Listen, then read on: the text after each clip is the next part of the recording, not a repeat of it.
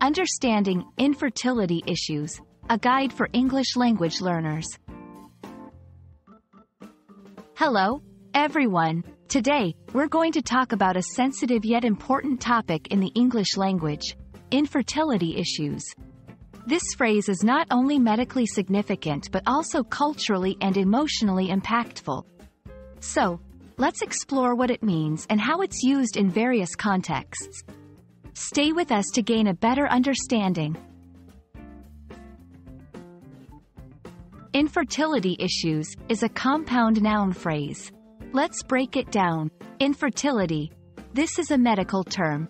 It refers to the inability to conceive a child or sustain a pregnancy to full term. Issues. This word often means problems or challenges. So, when combined, infertility issues refers to problems related to not being able to have children. It's a topic often discussed in healthcare, personal relationships, and sometimes in social settings. It's crucial to understand the context in which this phrase is used because it's a sensitive topic. It can be found in medical contexts. Doctors and healthcare professionals use it when discussing reproductive health. Personal conversations.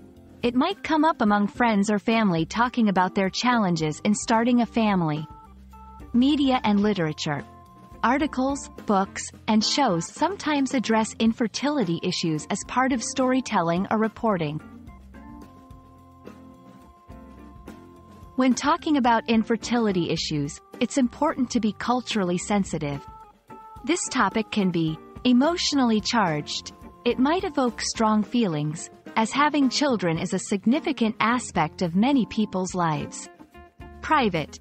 Many consider this a personal topic, so it's typically not discussed openly in certain cultures. Being empathetic and respectful when discussing or mentioning infertility issues is crucial. Let's see some examples of how infertility issues can be used in sentences. 1. The couple shared their journey through infertility issues in a documentary. 2. Many medical advances have been made in treating infertility issues. 3. Infertility issues can be a sensitive topic, so it's important to discuss it with care. I hope this video has helped you understand the meaning and context of the phrase, infertility issues. It's a complex topic that intertwines medical, emotional, and cultural aspects. Remember, when discussing sensitive topics like this, it's key to be empathetic and respectful. Thanks for watching, and see you in our next English language learning adventure.